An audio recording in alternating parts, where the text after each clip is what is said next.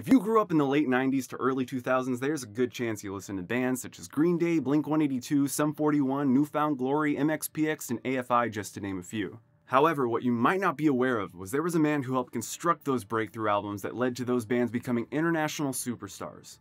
Record producer, audio engineer, and musician Jerry Finn was born on March 31st in 1969 in Ventura, California, and was immediately put up for adoption.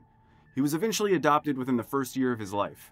Jerry's audio engineering career began in the early 90s when he met teacher/studio manager Candace Stewart while attending Dick Grove School of Music in Los Angeles, California.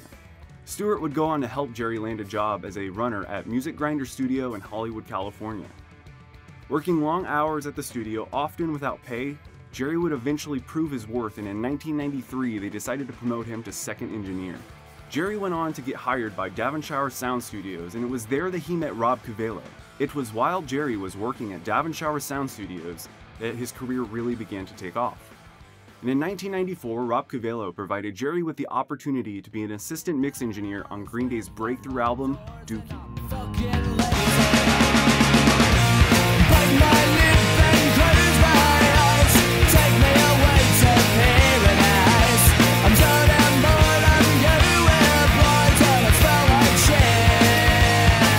After the success of Dookie, Jerry went from making $8 an hour to making gold records within a year. Sometime during the late 90s, Jerry started working at Conway Studios, where he met the band Blink-182 and was assigned to produce the band's song Mutt for the up-and-coming film American Pie. Now we're in business. What are you gonna say? Jimmy, honey,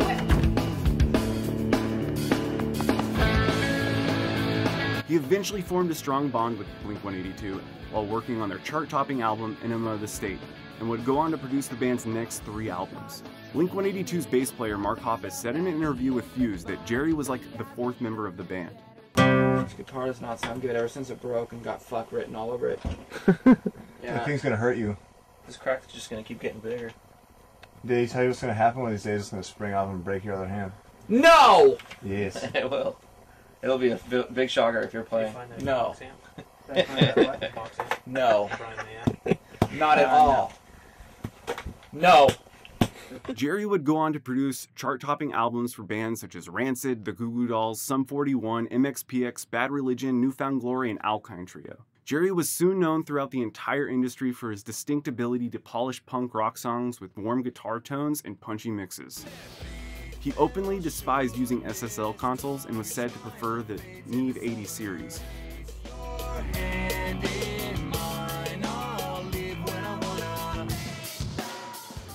There's a guy who worked on every one of my records in my career, this fella. Worked on a bunch of Green Day records, worked on a bunch of Rancid records, worked on some Jawbreaker records. His name was Jerry Finn. He just had a brain hemorrhage, and they're talking about pulling him off life support in like 3 days. On August 8, 2008, Jerry Finn suddenly lost consciousness and was put on life support after suffering a brain hemorrhage followed by a heart attack. After 2 weeks without regaining consciousness, Jerry Finn was taken off life support and pronounced dead on August 21st, 2008 at the age of 39. Jerry's colleagues remember him as being kind and having an absorbent amount of technical expertise. After his death, videos and interviews began to surface of artists he worked with sharing stories about their experience working with Jerry in the studio.